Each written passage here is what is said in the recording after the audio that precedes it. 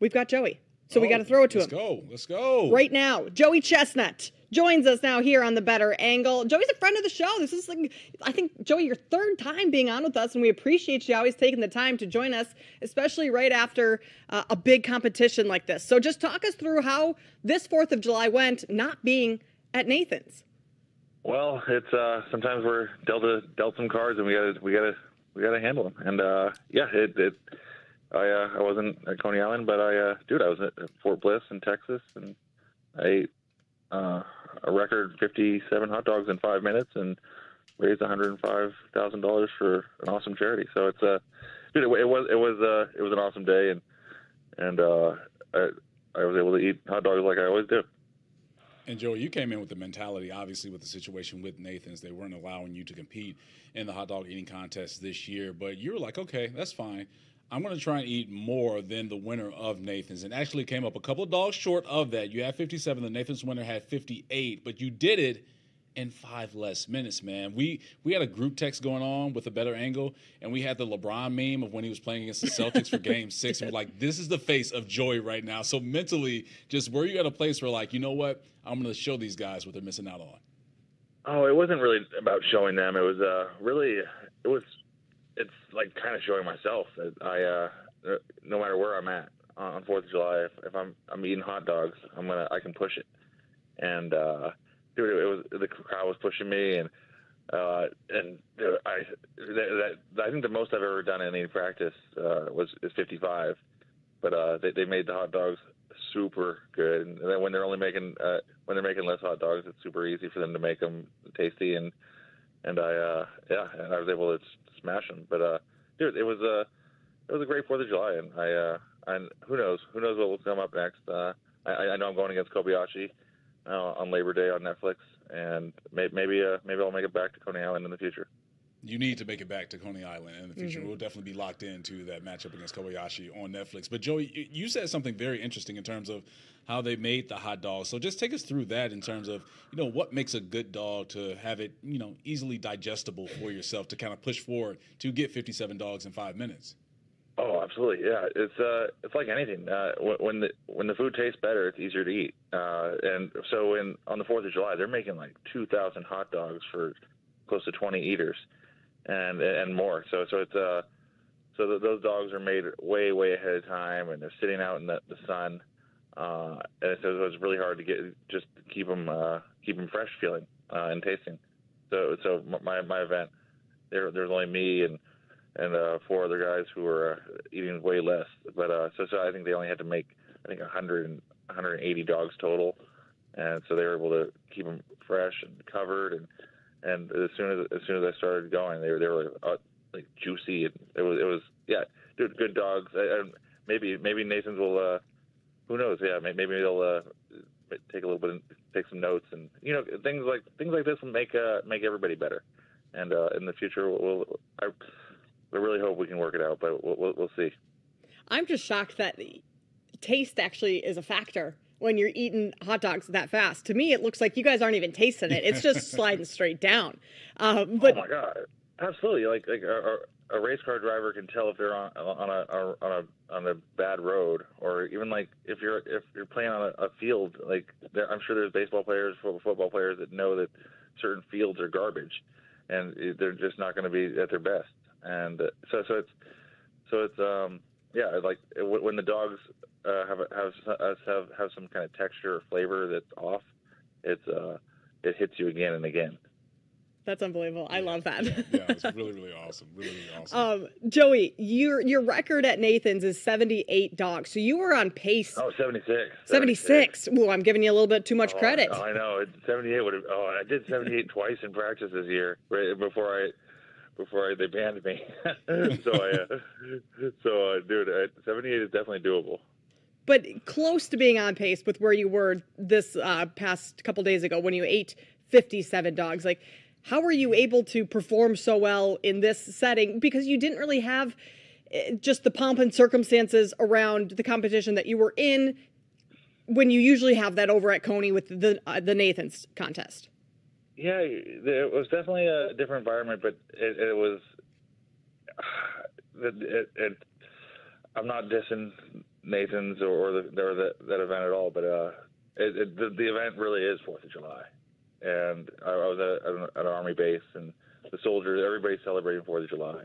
It's so I think that's what really it's being a part of people's 4th of July is what kind of more motivates me, and I think that kind of showed more than anything.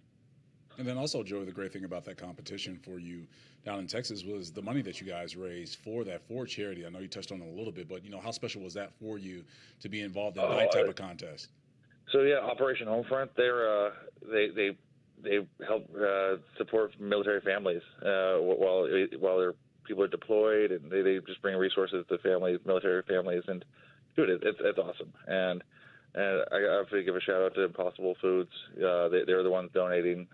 Even though they're a plant-based meat company, they were donating money for every hot dog, every all beef hot dog I was eating. So they were showing some love. So this contest with Kobayashi coming up in the fall on Netflix. What are you guys eating, and how do you prepare for it?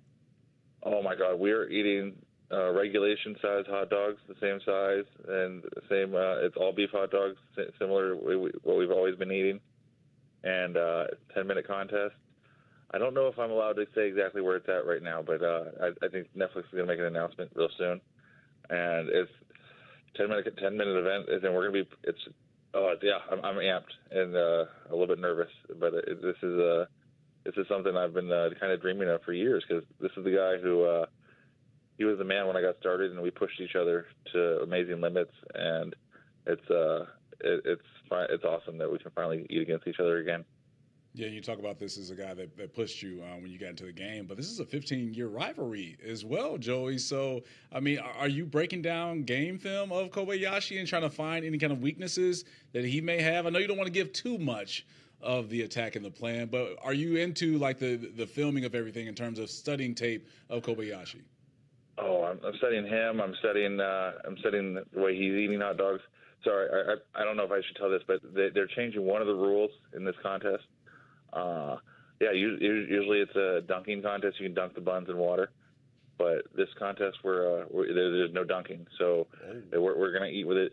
Both of us are gonna have to find a different rhythm, different way of eating. Of just eating the hot dog and bun as one, and drinking water to help swallow.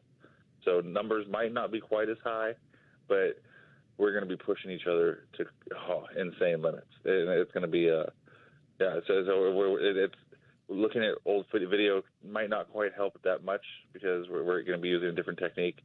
And I'm just going to put all my energy coming up to figuring out the best technique to get those dogs down fast. That is wild. Yes. That you won't be able to dunk it all, because that's like half the strategy.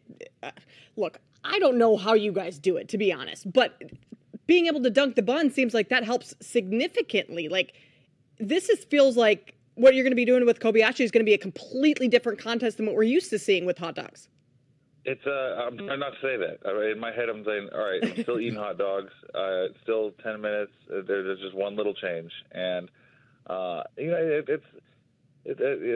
changes in sports all the time. Baseball has the pitching clock, and the pitchers have to make adjustments, and that's what I'm going to have to do. I'm going to make some adjustments, and I'm going to find out the best technique to just dominate. And I've already started practicing, actually, so I have a pretty good idea that I'm actually surprising myself. So the numbers won't change too much, and I'm gonna kick some butt. Oh, that's what I'm talking about, Joey. Yes, I can feel that energy and that focus right there, man. Take me through a kind of ideal kind of workout or pre-preparation type thing for you day of. Like, what are you doing to get yourself mentally locked in day of? Are you listening to music? I mean, are you eating anything to prep your stomach for a competition like this? And Joey, we got about 45 seconds. Oh yeah, I'll make it real quick. Yeah, day of, I'm already been doing my cleanse. I'm loose. Wake up at about 5 a.m. if I'm eating around 1, and I'm doing yoga and just trying to doing so many stretching just to make sure that burping exercises, and I'm just slowly getting amped up. And the moment of the contest, I'm like, I feel like an animal. I'm a monster. So it's just a slow amp up all day long to the game time.